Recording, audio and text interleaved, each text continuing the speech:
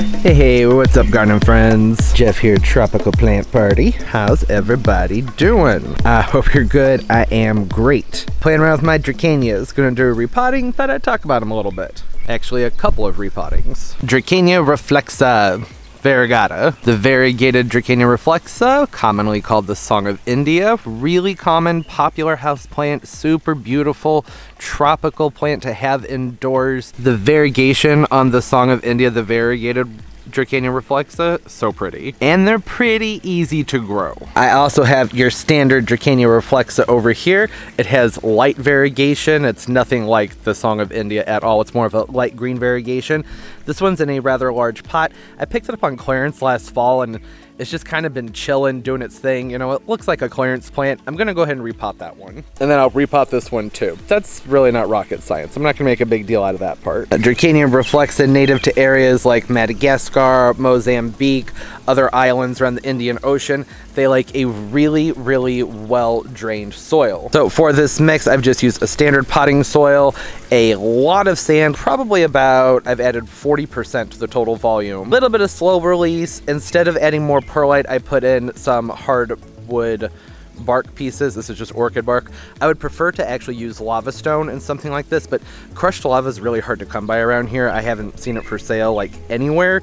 So instead I'm using the bark chunks, which is fine. It's just when using something like this, you want to make sure you repot every like year and a half to 2 years. And that's just because over time, as organics break down inside of a potting mix, they start to compact and retain a lot of moisture, which I wouldn't have to worry about with lava stone. And you can see here, looking at the roots of this big guy that I'm about to replant here, this is an extremely sandy soil, which is good. They like that. And you can see right here on this newer growth that's in here, that's about where the soil line was. I did work out some of the old soil that was in there.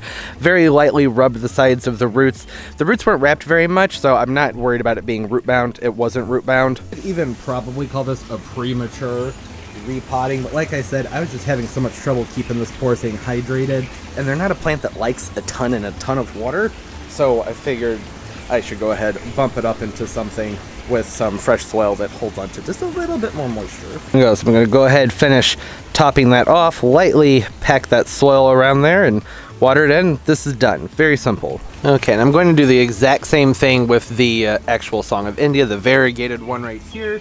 But I did want to just take a moment to appreciate these roots. Aren't they absolutely beautiful? The soil was above there. I'd already knocked off the soil that was covering that up, but so pretty, so vibrant and orange. That's gorgeous. Then I'm repotting this one just the same as the other one. I'm gonna go ahead, fill it in with some soil. I'll move the plant just a little bit to each side, work that soil around the roots, water it in. I got some soil on the foliage, so give that a rinse too. Quick and easy. Dracaena reflexa. Let's talk about the care a little bit. I suppose I could have waited to repot these when I was talking about their soil requirements and drainage and everything, but it's just, you gotta admit, this is much prettier to look at, right? That's why I did that first. As I mentioned before, these are super easy to grow houseplants. Typically the Song of India, the variegated variety, is one you'll find at the nurseries in a much smaller pot, something that you can have out on a tabletop or on your counter, something like that. But over time, they do grow, and it's not something like an African violet where you'll be able to keep it on the counter for many, many years. They don't grow crazy fast, but they will get anywhere indoors. I'd say 3 to 6 feet is probably where that's going to be. Outdoors, they're said to get up to 18 feet, which would be a really impressive thing to see. I have seen larger ones when I've been on vacation, like St. Thomas in Jamaica, that are probably like 10 to 12 foot at the biggest, and they look really, really cool. And that's because they have a growth that just kind of goes all over the place, which you can kind of see on this larger one in the back. The trunks on them have a twisting, kind of curving habit to them, which as they get larger looks really airy. 3 to 6 feet high inside, with a slow to moderate growth. The more light, the faster they're going to grow. However, the Song of India, the variegated variety, I mean, these are both variegated. The Song of India, however, having this lighter, creamy variegation on them, they do not like much light at all. None of them like a lot of light. None of them want direct sunlight, but these will scorch in direct sun with that variegation on them. So bright, indirect light, if you're keeping this indoors, put it somewhere in the house where it's going to get indirect light on it, filtered light, for I'd say a minimum of probably 4 to 5 hours. A brightly lit room. I've seen many websites call them a low light plant, which is somewhat true. They'll tolerate low light for a while, but the growth tends to get sort of spindly, a little bit wonky, and within probably, I would say, like 6 months to a year, they're not going to look that hot. So when possible, more is better. Like I said though, just not direct. These sunburn very easily. And that was something that I did have to face when I moved this larger one outside. I acclimated it, and still, like, just the littlest bit of light kind of scorched some of the foliage, which you can see there. So I ended up moving it into like pure shade for a few weeks, just it really needed to recover. So with this one right here, I'm not going to be putting that into any direct light at all. And they also don't need an awful lot of watering. I have found personally, and this is going to vary from climate to climate and, you know, where you are on the planet latitude wise and whatnot, but for me personally, I generally let the top, I mean, you couldn't even call it top, probably I'd say 30 to 50% of the soil dry out before watering them again, and that's typically just when I have them inside and the temperatures are much cooler. However, during the active growing season, I mean, they're tropical, so typically, I mean, they would be actively growing all year, but when you're keeping these outside of that zone in a pot where, for me, I move them inside during the fall and winter and outside during the late spring through summer. When they're outside in the warmth, that's when I water them much more frequently. And that's why that soil needs to drain really, really well. Outside, as long as you have good airflow and temperatures are warmer, then they're going to need more water, more frequent watering, I should say. Just because of the warmer temperatures and the higher airflow, the soil is going to dry out a little bit faster. Now, inside, if it's really dry where you live during the winter months, then you may still need to water it more frequently. And to keep the growth nice and even on them when growing them indoors in the very bright, nicely lit rooms, it's a good idea to go ahead and rotate them. I would say monthly to every other month, just that they don't all start growing in one direction. These are also typically a plant that doesn't need to be fed very heavily during the active growing season, meaning, like I said, late spring through summer, temperatures are warmer. That's when they need a little bit more water and whatnot. Then I will fertilize mine monthly with probably a 1/2 to 1/4 strength solution fertilizer. And I'm just going to use like an all-purpose, but there are, you know, all types of like compost teas and things like that, fish fertilizer, seaweed fertilizer, you name it, that all work really well. And it's important to remember that with soluble fertilizers, the salt-based ones, that those salts accumulate over time. So if you are really good about fertilizing and you want to do like a 1/4 strength every couple of weeks, that's probably okay. But it's also a good idea then to make sure to flush the soil every so often, at least probably every, I'd say, 8 weeks or so, to help get those salts out. All through winter, when they're indoors, no fertilizer. They don't need it. Not unless you have like an atrium or a sunroom, a really warm location to keep them, which they do appreciate. They don't like cold drafts.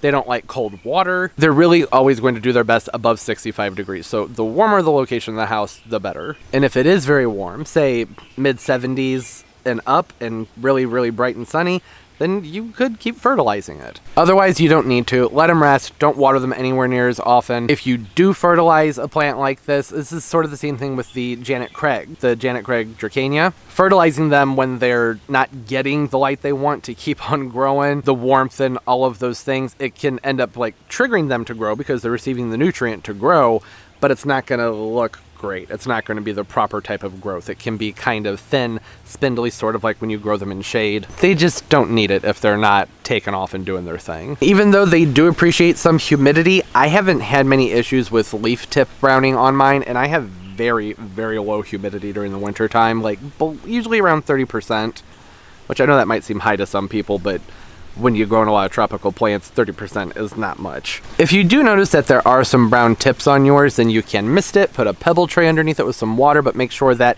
the bottom of the pot is not in contact with the water. You want it raised up a little bit above there.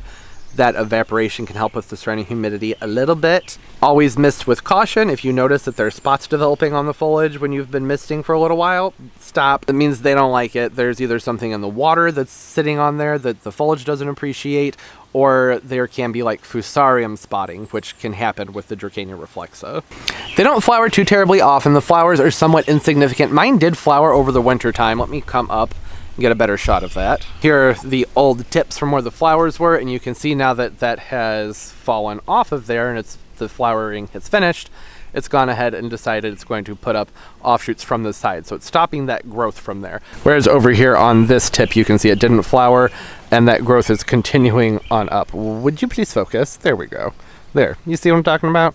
Right there. And I don't mind that it's doing that over there. These actually look really cool when they start to branch out. The more branches they get a really neat sort of airy vibe to them. Lots of twisty and turny points and growth tips. Looks pretty cool. Also, cats really like to chew on these. Keep them away. They are considered, at least by the ASPCA, to be toxic to dogs and cats.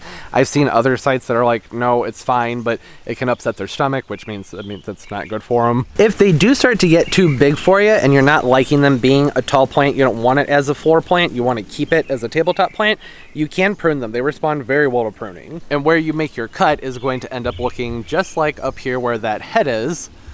The new growth will start to come out from the sides, and you can take the cutting, everything that was above that, remove some of the foliage, so there's probably, I'd say, maybe 2 inches of clear stem on it, and you can drop that into a pot of soil that's fairly moisture retentive.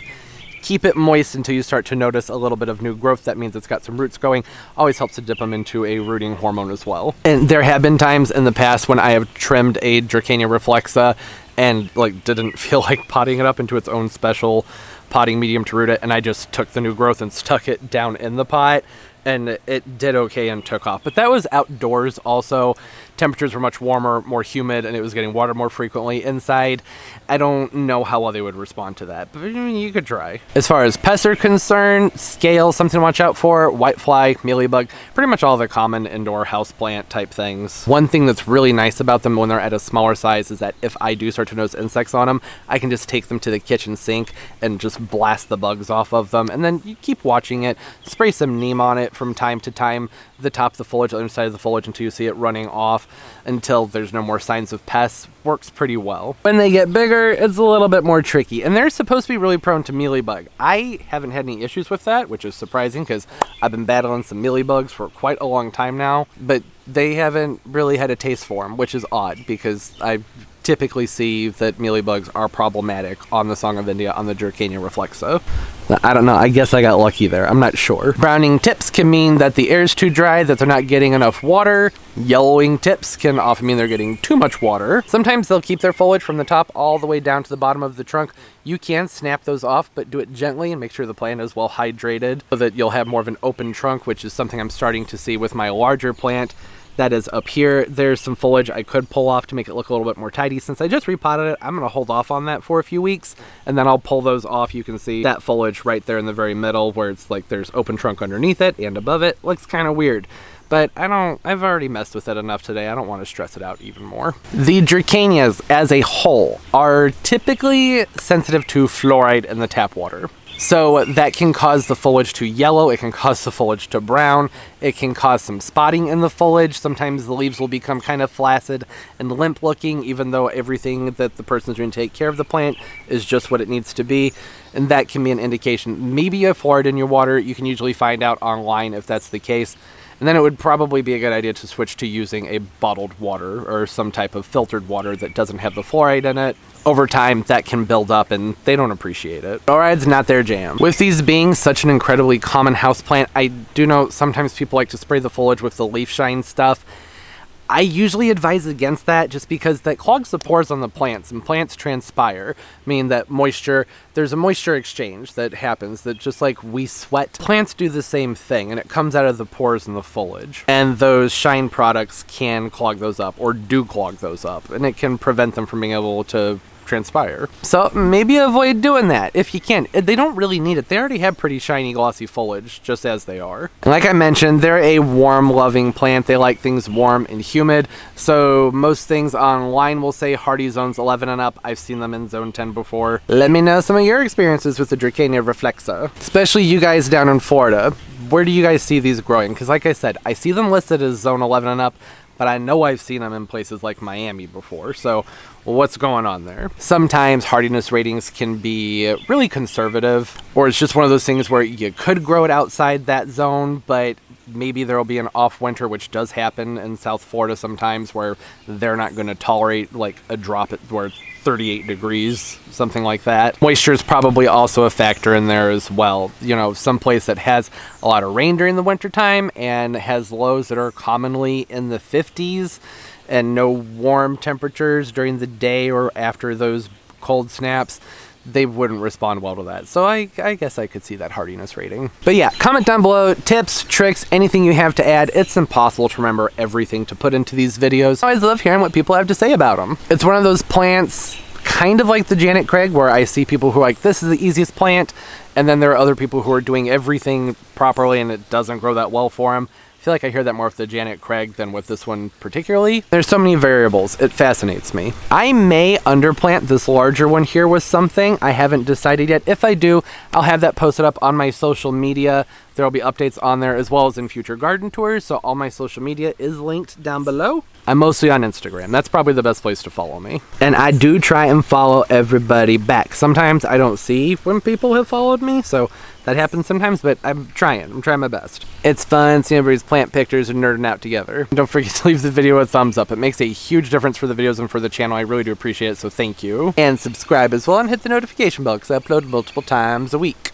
I know I've spent like most of this video just zooming in on this foliage, but it's because the foliage is just so stinking pretty on these, isn't it? Sometimes I'm not always crazy about variegation. It depends on the plant. But on the Song of India, the way it varies from the lighter green up top on the newer foliage, and then it, as it ages, turns into more of a creamy color, I think it just looks nice, and it helps light up a room when it's inside. Oh, and it's like all Dracaenas, they are clean air plants. Always nice to have clean air plants in the house, isn't it? All right, I hope everybody's doing well, having a great day, great life. Everything's just going beautifully for you. And as always, and most importantly, everybody, keep on growing. Bye-bye.